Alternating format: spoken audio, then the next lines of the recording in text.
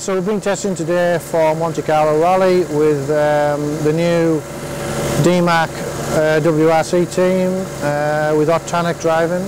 We've tested 12 new development compounds against our competitors.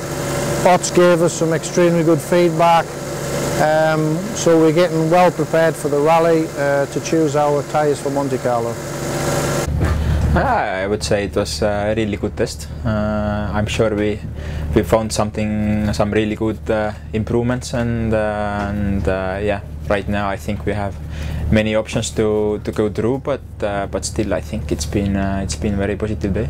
Yeah, definitely it will be a proper challenge. There's no doubt, but you know, the challenge is what we're looking for, and yeah, you know, we already have some experience from this rally before, so I think yeah, it will be hopefully a good rally for us.